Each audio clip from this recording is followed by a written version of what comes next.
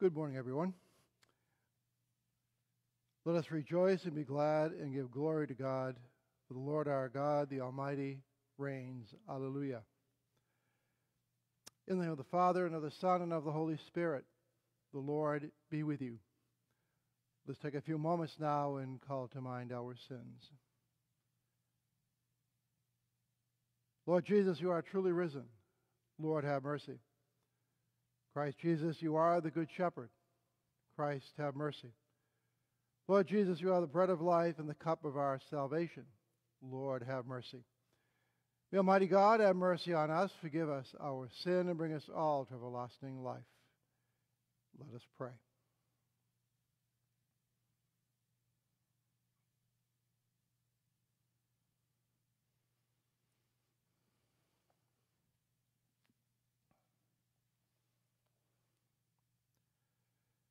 Grant, we pray, Almighty God, that celebrating the mysteries of the Lord's resurrection, we may merit to receive the joy of our redemption.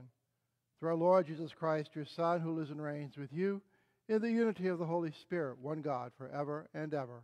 Amen.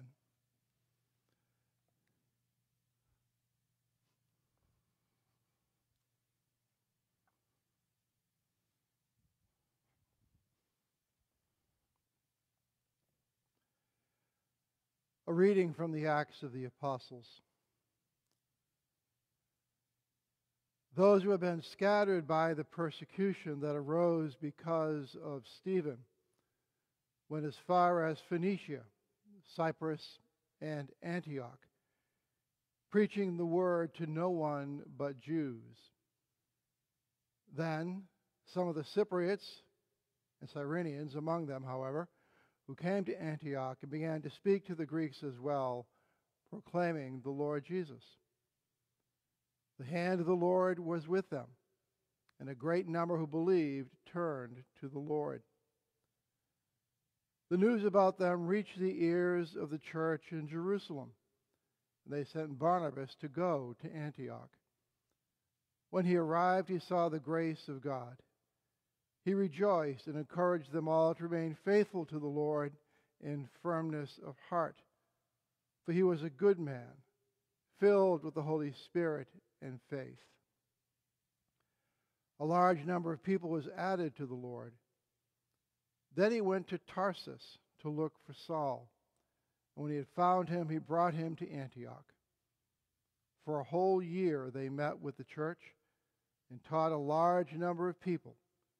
And it was in Antioch that the disciples were first called Christians. The word of the Lord.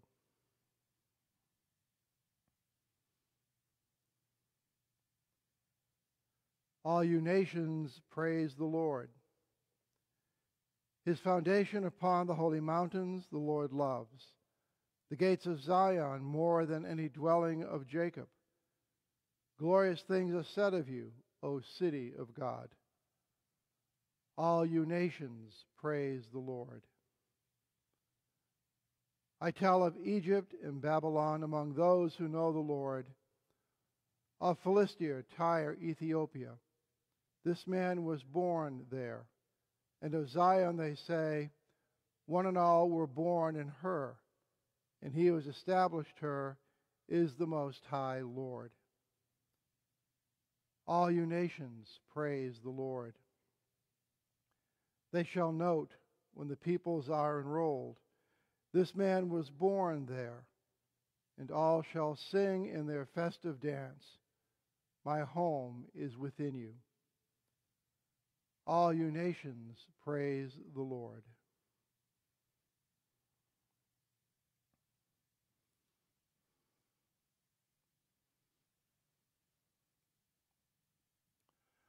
Alleluia, alleluia, alleluia. My sheep hear my voice, says the Lord. I know them, and they follow me. Alleluia, alleluia, alleluia. The Lord be with you. A reading from the Holy Gospel according to John. The feast of the dedication was taking place in Jerusalem. It was winter. And Jesus walked about in the temple area on the portico of Solomon. So the Jews gathered around him and said to him, "How long are you going to keep us in suspense?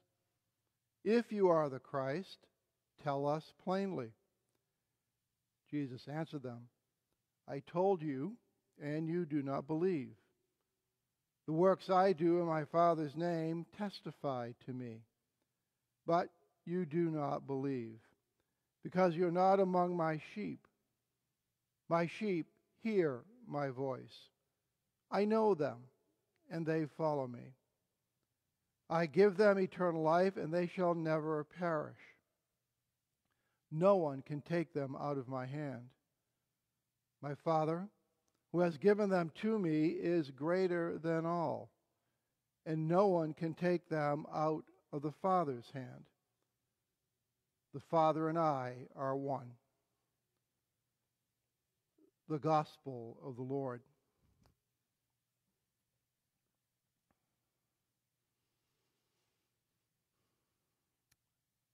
As I've been reflecting on the Acts of the Apostles, and I just finished reading a great book, a biography on the life of St. Paul by N.T. Wright. And as I was reflecting upon the Acts of the Apostles and reflecting upon what I read in Paul's biography, there really is nothing new under the sun. People go through difficult times. Every generation has their particular struggle that they have to endure, or challenges that they rise up to. And in the early church, the struggle, of course, for them was survival. Also, the challenge for them was to preach the gospel, but also to tell people about who Jesus is.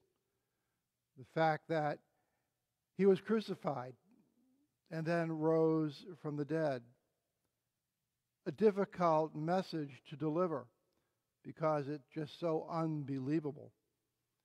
And yet, the Acts of the Apostles tells us that they remain firm in their faith, in their conviction, even in the midst of persecution and, for some, death.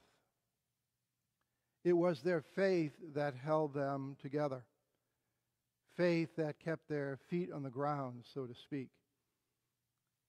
Now, for you and for me, our challenge is right now how to cope with this social distancing. In the beginning, it was a little bit of a challenge, but we figured, it's going to go a couple of weeks and we'll be fine. Well, then 2 weeks went to 2 more, and it looks like there's going to be a lot more ahead of us. People are getting antsy. People are getting frustrated. Some people are getting outright angry. They just want everything to go back to normal. There is not going to be any normal for us anymore, I don't think. So how do we get through this new and difficult and challenging time? It is through our faith. It is the faith that has gotten previous generations through difficulties. It is faith that will get us through this difficulty. It will help us to keep our feet firmly on the ground and our eyes fixed on the Christ, the Good Shepherd. So let us pray for our brothers and sisters who are struggling during this time. Let's also pray for ourselves that our faith remains strong as we go through this challenge.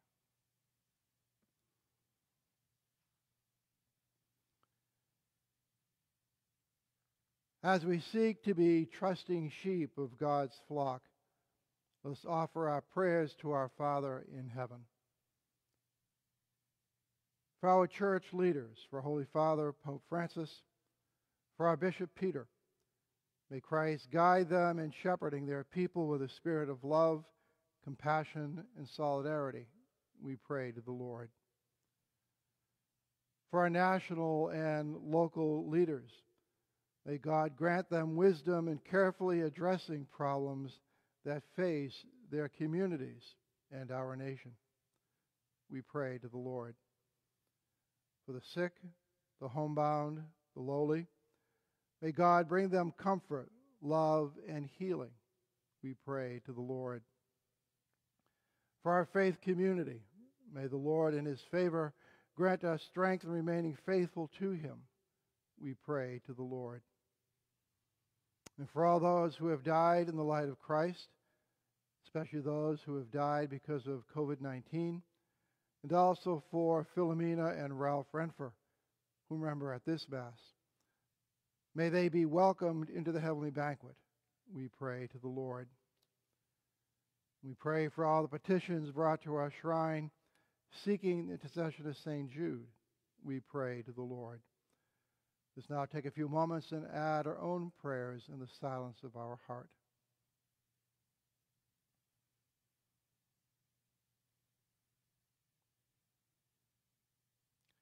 And for all these prayers unspoken, we pray to the Lord.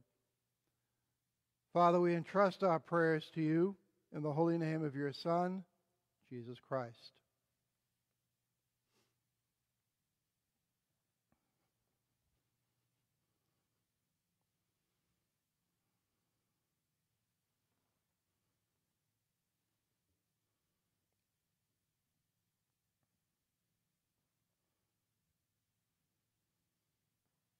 Blessed are you, Lord God of all creation, for through your goodness we have this bread to offer, which earth has given and human hands have made, become for us the bread of life.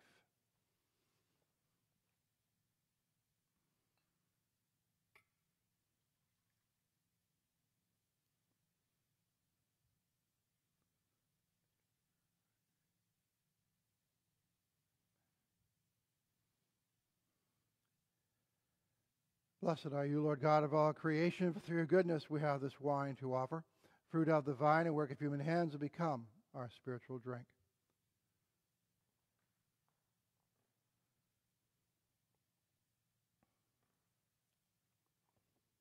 Pray, brothers and sisters, that my sacrifice and yours may be acceptable to God, the Almighty Father.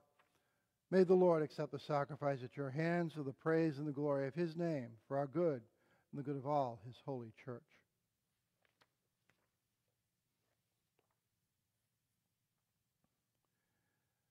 Grant, we pray, O Lord, that we may always find delight in these paschal mysteries, so that the renewal constantly at work within us may be the cause of our unending joy through Christ our Lord. The Lord be with you. Lift up your hearts. Let's give thanks to the Lord our God. It is truly right and just, our duty and our salvation, at all times proclaim you, O Lord, but in this time above all to laud you yet more gloriously, when Christ our Passover has been sacrificed. For the old order destroyed, a universe cast down is renewed, and integrity of life is restored to us in Christ. Therefore, overcome with paschal joy, every land, every people exalts in your praise.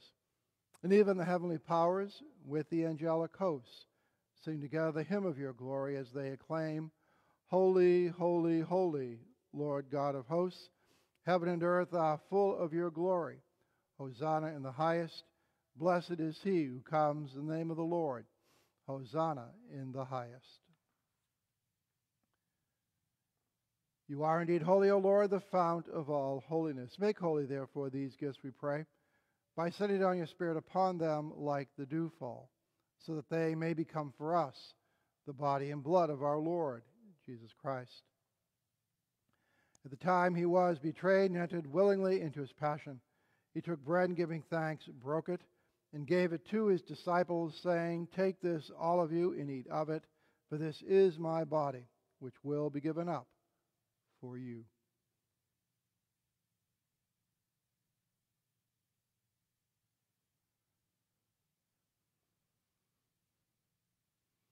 In a similar way, when supper was ended, he took the chalice, once more giving thanks, gave it to his disciples, saying, Take this, all of you, and drink from it. For this is the blood of my chalice. Take this, all of you, and drink from it, for this is the chalice of my blood, the blood of the new and eternal covenant, which will be poured out for you and for many, for the forgiveness of sins. Do this in memory of me.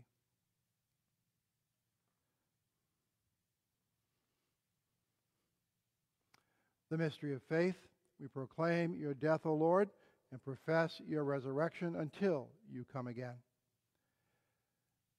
Therefore, as we celebrate the memorial of his death and resurrection, we offer you, Lord, the bread of life and the chalice of salvation, giving thanks that you've held us worthy to be in your presence and minister to you. Humbly we pray that, partaking of the body and blood of Christ, we may be gathered into one by the Holy Spirit. Remember, Lord, your church spread throughout the world, and bring her to the fullness of charity, together with Francis, our Pope, and Peter, our Bishop, and all the clergy. Remember also our brothers and sisters who have fallen asleep in the hope of the resurrection, and all who have died in your mercy. Welcome them into the light of your face.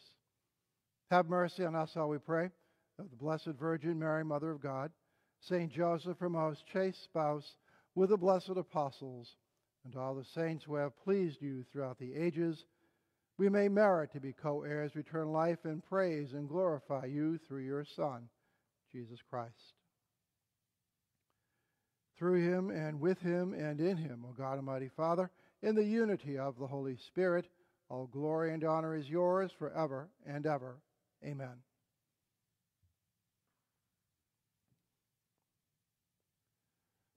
At the Savior's command, informed by divine teaching, we dare to say, Our Father, who art in heaven, hallowed be thy name. Thy kingdom come, thy will be done, on earth as it is in heaven. Give us this day our daily bread, and forgive us our trespasses, as we forgive those who trespass against us. And lead us not into temptation, but deliver us from evil. Deliver us, Lord, we pray, from every evil. Grant peace in our days, that by the help of your mercy we may be always free from sin and safe from all distress, as we await the blessed hope and the coming of our Savior, Jesus Christ. For the kingdom, the power, and the glory are yours, now and forever. Lord Jesus Christ, who said to your apostles, Peace I leave you, my peace I give you. Look not on our sins, but on the faith of your church. And grant her peace and unity, in accordance with your will, who live and reign forever and ever. Amen. The peace of the Lord be with you always. Lamb of God, you take away the sins of the world, have mercy on us. Lamb of God, you take away the sins of the world, have mercy on us. Lamb of God, you take away the sins of the world, and grant us peace.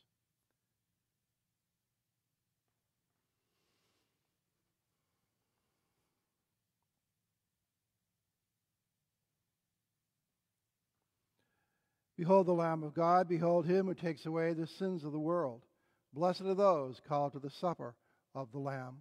Lord, I am not worthy that you should enter under my roof, but only say the word, and my soul shall be healed.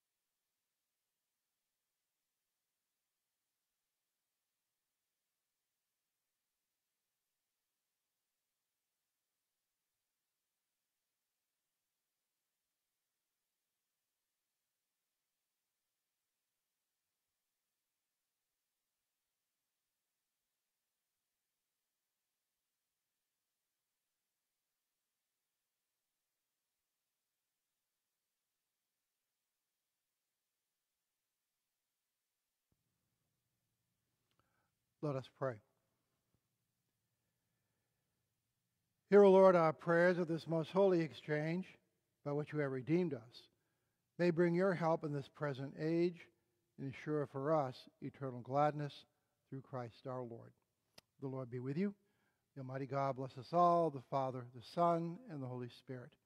Go in peace. The Mass is ended. Thanks be to God.